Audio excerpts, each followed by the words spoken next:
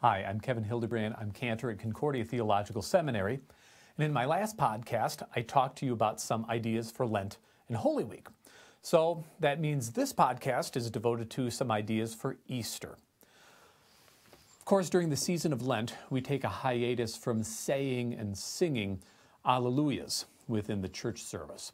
So in the season of Easter, it might be a good time to take stock of how are we saying and singing the Alleluia in verse prior to the gospel reading.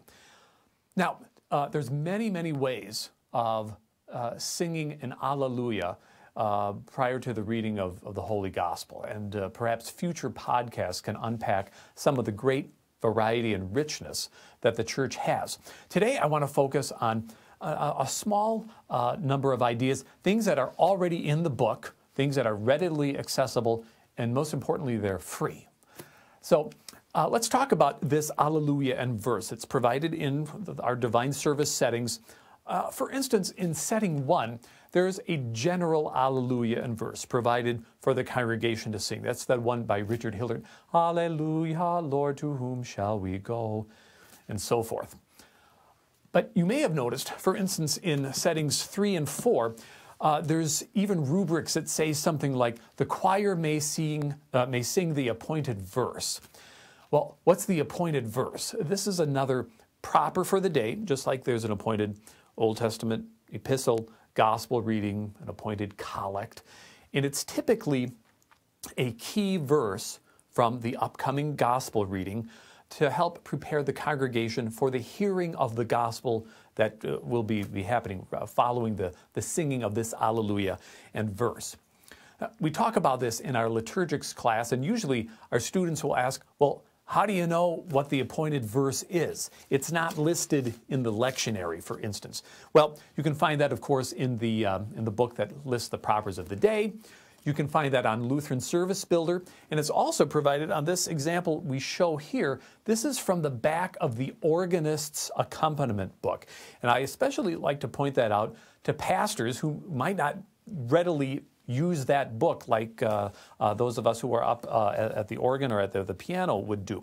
This is found on page 186 and following in the back of this organist book. And you can see here that all the appointed verses of the day for the entire church year are given. They are pointed for ease of singing with a psalm tone. Those tones are even given on the top of each page.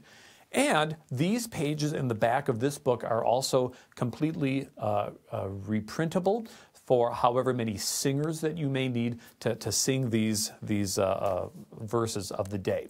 Now, let's show how this might work. If we're going to use the appointed verse of the day on Easter Sunday, we could refer back to that page, and you can see that text is, Christ Jesus abolished death and brought life and immortality to light through the gospel. Now let's pretend we're singing this in Divine Service setting 3.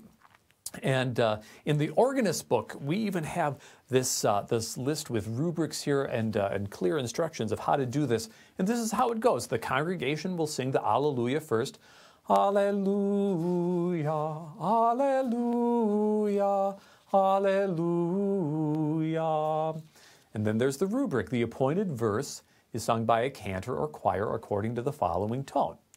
Christ Jesus abolished death and brought life and immortality to light through the gospel. And then the congregation sings the Alleluias again. Alleluia,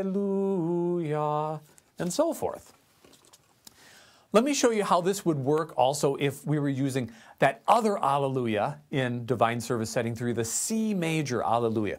It's the same pattern, but this different music. First, the congregation sings the Alleluias. Alleluia, Alleluia, Alleluia. And then that proper appointed verse is sung. Christ Jesus abolished death and brought life and immortality to light through the gospel. And then the congregation sing the Alleluia again. Now, this same chant tone right here is also used when we sing the Alleluias from setting 4. For instance, it's the same key of C major. So let's look and see how that looks for setting 4. We have this Alleluia that's right in the book, and the congregation would sing the Alleluias. Alleluia, Alleluia, Alleluia. Then the appointed verse is sung by the soloist or by the choir. Christ Jesus abolished death and brought life and immortality to light through the gospel. And then the congregation sings the Alleluia again. Right? Now, it might be helpful to print this out with an example right in the worship bulletin. For instance, if you put the music for the Alleluia right in the bulletin, you can pull that out of Lutheran Service Builder. Here it is from setting 3, the C major. And there's just a simple instruction. The congregation sings the Alleluias before and after the verse.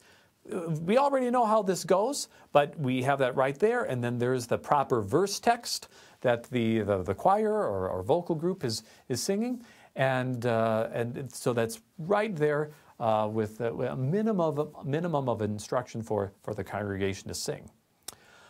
Now, if we're looking at this list of proper verses, you may notice that then throughout the rest of the Easter season, for Easter 2 through Easter 7, there's actually an additional set of Alleluias. In the Easter season, it's almost impossible to sing too many Alleluias.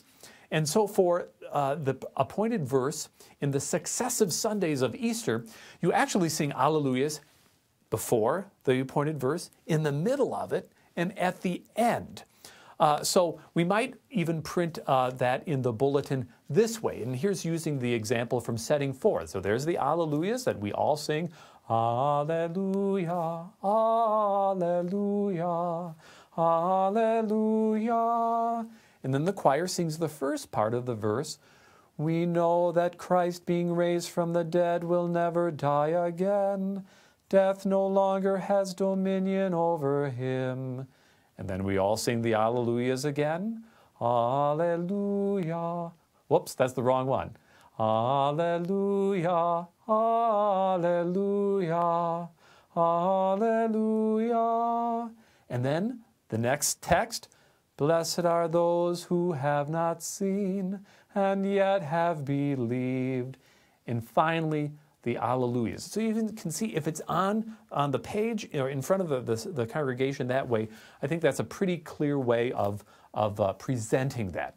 Again, if your congregation knows these Alleluias already, you're not teaching them anything new. It's just presenting them in a different order. Now, a couple other ideas for presenting the Alleluias using material that's right in the book. For instance, maybe on Easter Sunday or the following 2 Sundays or part of the Easter season, you may want to sing a hymn that's full of Alleluias. For instance, hymn 459, Christ is arisen from the grave's dark prison. That could serve as the Alleluia in preparation for the gospel. Or in the service of prayer and preaching, page 266, we have this new canticle that begins, Christ has been raised from the dead, Alleluia. And here at Concordia Theological Seminary, we've used that New Testament canticle from page 266 in the divine service as an option, as a sort of extended Alleluia and verse prior to the reading of the gospel. And that could be a further option for your congregation to use using material we already have right in front of us in the book. Those are some ideas for you and your Easter season, and we pray that your Easter season is a blessing to you and your parish.